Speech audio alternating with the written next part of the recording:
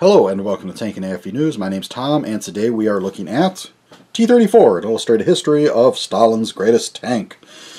This one's by an author named Wolfgang Fleischer, who is, was originally published in Germany 2 years ago, 2018.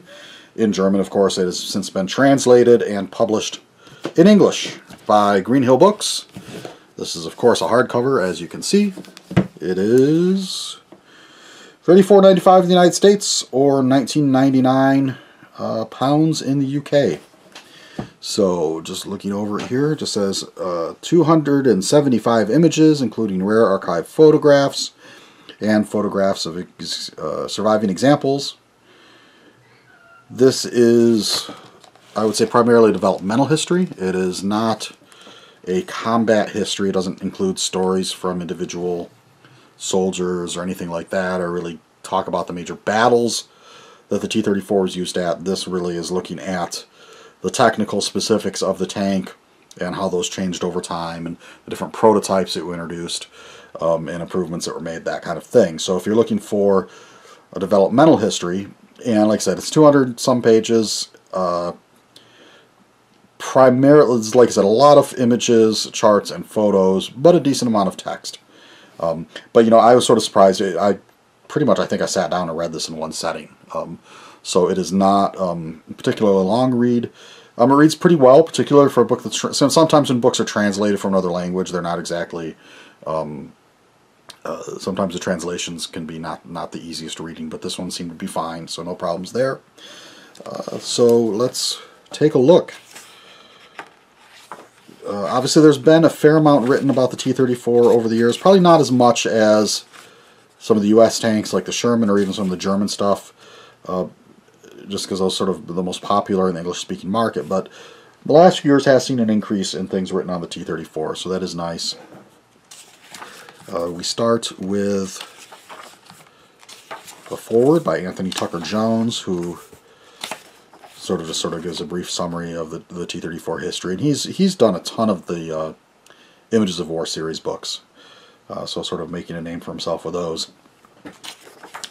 Introduction, and then the place of the T-34 in tank history, so sort of talking about the impact of the T-34 on the battlefield in 1941 when the Germans first encountered it. Probably a story a lot of people are familiar with. I love this picture here of a German 37mm gun that's just been flattened, as run over by a T-34 or some other tank, most likely. Because, of course, the T-34 was a big shock when it came out, or when the Germans first encountered it, because of its firepower and armor, and mobility for that matter. Certainly one of the best tanks in the world in the first half of the war, and as you can see, here's a picture of sort of Christie's suspension. So like I said, this really talks about the technical aspects of the vehicle more so than how it was used or where or when and that kind of thing. Here, sort of result of theft or intellectual property and plagiarism. So talking about how much of an influence the work of Walter Christie was on the tank, and how much was actually sort of the Soviet designers taking that and running with it, introducing their own ideas. So here we see pictures of the Christie tanks. And of course, you know, that's one of those things that I think always gets sort of exaggerated in Western sources when they talk.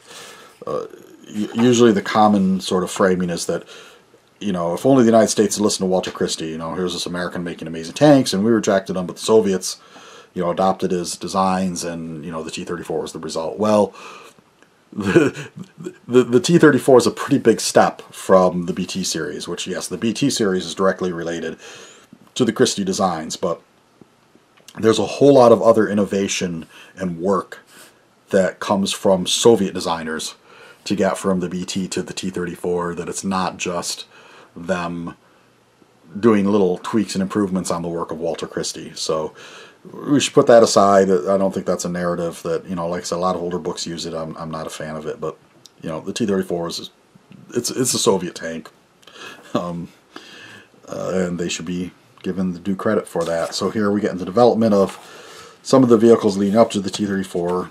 You can see there's a lot of drawings in this book. Like you can see, here's the difference between the L-11 and the F-34 guns.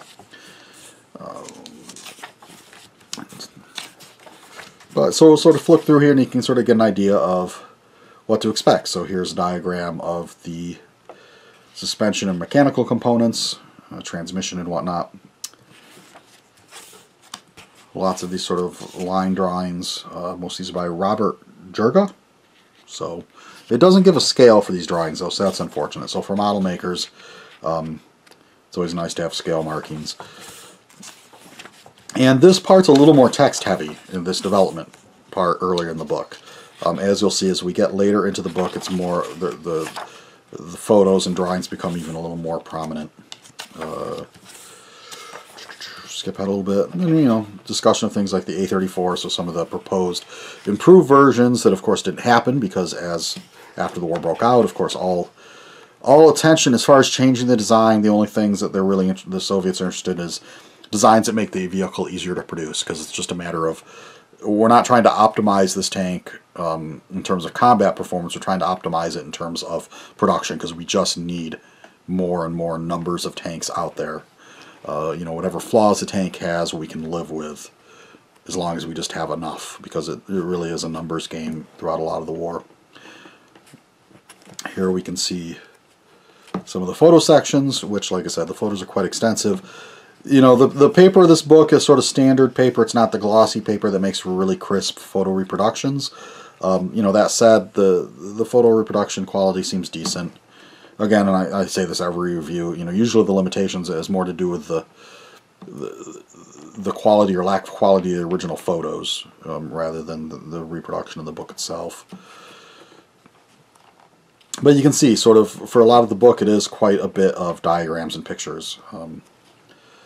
So that maybe surprised me a little bit, particularly in a book of this sort of size and format. You expect a little more text. But the good thing is it makes it fairly easy, a fairly easy, quick read.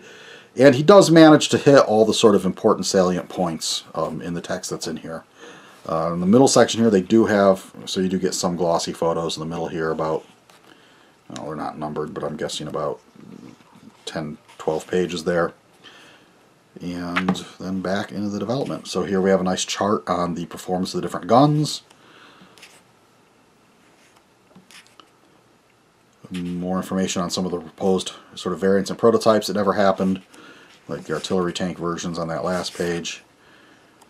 And another photo section sort of highlighting tracks and running gear, because of course the road wheel designs changed as supply of rubber became an issue. Information on engines. So, you know, like I said, this should give people a pretty good idea what to expect. Here we get into, so we got the T-43, which is another improved version that, while it never itself went into production, aspects of its design, particularly some of the work on the turret, would be used once they introduced the T-34-85. Which, of course, here we get into here, so that's sort of the first really major improvement of the vehicle while it's in production during the war. And of course many T-34-85s would be built. Here we get into the T-44, which of course would be sort of the basis of post-war Soviet tank development.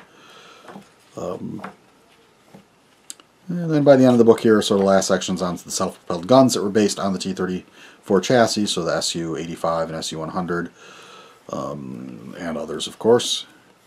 And that sort of finishes the book off. So we finish here with a bunch of different data sheets on the individual models.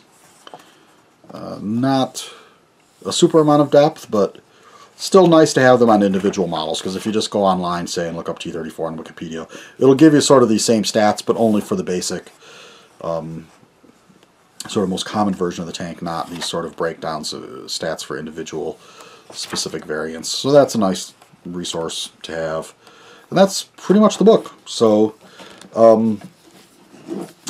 like I said, I was sort of surprised. I was expecting something that was a little more dense in terms of text, but sometimes it's nice to have something that is a little quicker and more succinct and well illustrated, because obviously tanks are physical items, and it's nice to have representations in terms of photographs and diagrams, you know, because you can only sort of get so much information from just words, trying to imagine it in your mind without having representations of the objects themselves. So yeah, this one I enjoyed.